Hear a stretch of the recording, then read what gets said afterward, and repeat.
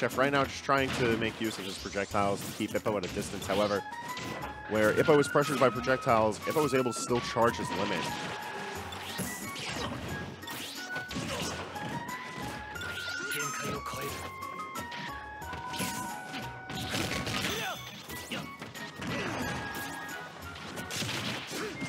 Mr. Chef with fantastic placing of his top, forcing Ippo to come onto stage aggressively with Climb Hazard. And right now, the patient play from Mr. Chef is making things look significantly more even than traditionally speaking. That being said, Ippo comes down with a grab and throws for stage control. Not able to get the down air though. Mr. Chef still has to worry about Ippo building out into max rage now and with limit charged up. But we have the first kill of the match, and it's going to be Mr. Chef getting the up throw on to Ippo. Still not out of the realm of possibilities for Ippo to clutch this out just yet. One well-timed back air could be the end of this rob.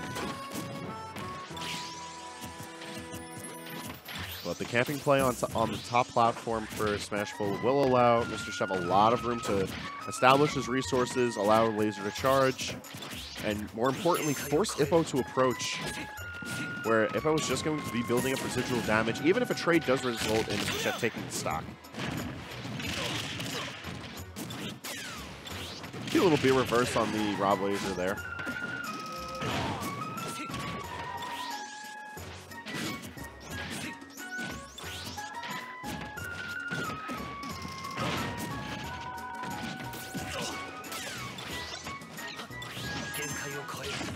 Once again, Ippo getting his limit charge, however, things might be a little too late in this game one, as Mr. Chef already has him up at 81%, and playing incredibly passively has worked out very well for him. Coming down with an up air, however, Mr. Chef put into a poor position, and Ippo finally clutching out the stock.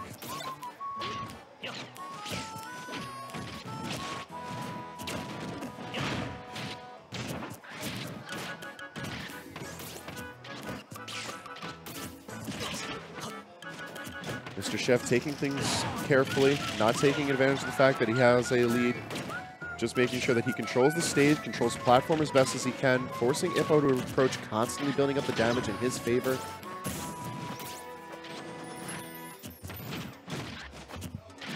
Ippo, meanwhile, trying to pilot around the airspace near Mr. Chef, looking for an opening, but Mr. Chef comes with a short hop back air, managing to take game one.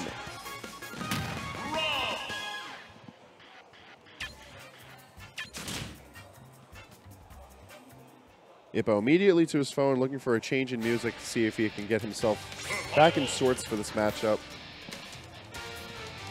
Ippo did way too much of respecting the space that Mr. Chef was trying to occupy.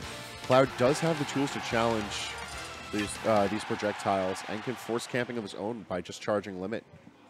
He needs to get a percentage lead, so let's see if game two gives him the resources that he needs in order to take things out from under Mr. Chef. But immediately we see some up tilt shenanigans and a percentage builds up onto Mr. Chef. However, it's worth noting that Battlefield is just as good of a stage for Rob as it is for Cloud. While Cloud can certainly pressure the Tri-Plat to make use of center stage very well, extending combos and getting straight hits, Rob is able to do all of that and so much more with the fact that his laser can go through the platforms from below, and the top does a fantastic job of covering ledge and center stage, assuming Rob isn't there. Up tilt pressure continuing from Ippo as he's trying to press the envelope on Mr. Chef. However, percentage is keeping themselves close and in Chef's favor. We see the down throw into the up air. Not able to kill just yet. Decent SDI from Ippo keeps him alive, and with limit, the air acceleration might be just enough to allow him to pile himself around Mr. Chef, but questionable usage of the limit with the finishing touch that's not going to connect and in fact leads to Ippo's own demise. Chef going for some sort of goofy play with the top. I respect it. Try to end this out real early. But instead, we're going to see a very impressive link with the placement of the top, allowing for a 48% combo right out the gate, and the percentage only further climbing. Well, Chef only sitting at 72% for his first stop.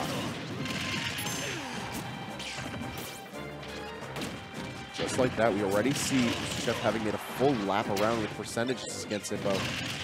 And